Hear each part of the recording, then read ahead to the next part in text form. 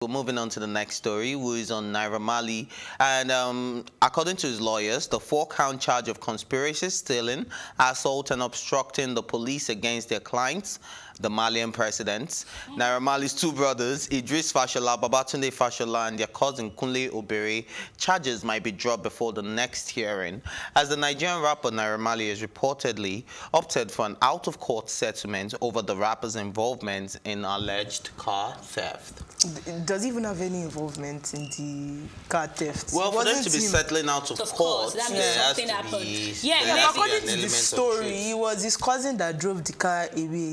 But he was there. He was present. They said the car was traced to his house and all of that. So for them to be saying, because if I'm not wrong, if I'm not guilty of something, or if I don't have any involvement, why do I want to settle out of court? Okay, so I think what happened is, I'm just thinking, I'm not sure, but from stories gathered, I think what happened was, it wasn't like a car theft, not like they stole the car. Just like bullying. It was just bullying. I mean, I think that's why. I must say that I'm very disappointed. I like Naira Marley, but I think this is a new year, and at this point, he needs to start putting himself in a good light. Speaking of Naira Marley, did you guys hear about the Malian Fest and what happened? At Eco Hotel. And now they moved some people from the venue to the VIP session in Kirikiri to go and watch the show.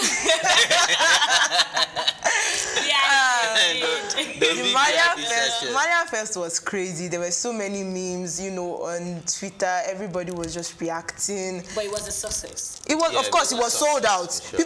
People jumped fence of Eco Hotel to attend the concert, just for you to know that it was really, really, it was a very, very great concert. But I just think for next year, for this year, right? Yeah. For this year, Malian Fest should hold in a bigger venue. No, I feel like maybe he was thinking in his head. He does not really know how. Yeah, he doesn't know how huge his fan base is. For you to even think of using a hotel.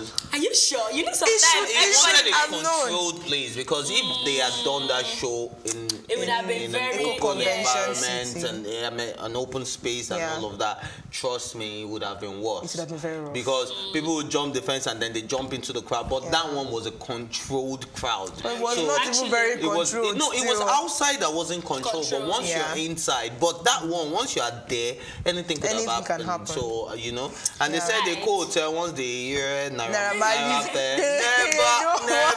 never again. Okay, so back to the story. I honestly feel Naira Marley should do better this year and try to put himself in a good light, because we cannot put away the fact that he's a great influence on the youth, and he needs to know that already and start acting right. Especially when you want to run for president. I mean, people that know him personally have confirmed. So many people have confirmed that he's a cool and calm person, a shy person. So I'm just wondering, don't let it be to just people around you. Let everybody out there know that Naira Marley is not the Naira Marley they think in their head. He needs to start doing good things now and let everybody know that this person is a good man and not just a terrible man. Because we can't keep, having these bad stories every day, and then you think people will still want their children to listen to you or anybody around them to, follow you. I don't think Naira Marley ever gave a vibe of being. Do you get? I don't think he ever gave that vibe. That's what I'm saying. His entire brand is not built on a good guy. His entire brand is actually built on a bad guy.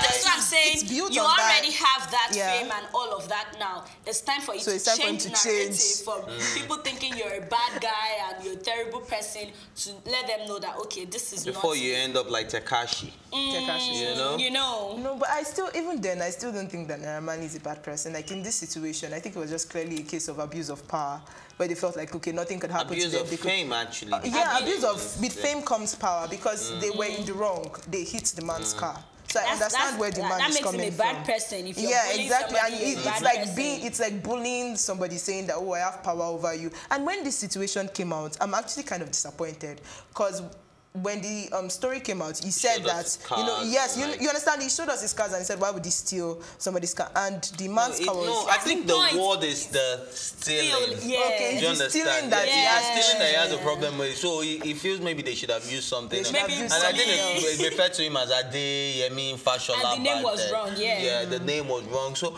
obviously, he was only right for him to create. Do you understand? He knew what they were talking about. He should have just come out to clear the air and say, okay, I'm going to do this, or I'm going to rectify this situation. Instead, he did not even show up at court, and it was until when, you know, the judge threatened him that he was going to be in prison. That was when his lawyer was not like that, okay, they should try and settle this out of court and all of that. All right, so our president, we appeal to you, please. This is 2020. I think this is time to be a better influence on the youth and the people that follow you. Yes, I'm not wearing belts today, so you know you have influenced me in a way, but I would never do some of the things you do, and I think you also need to stop some of the things you do.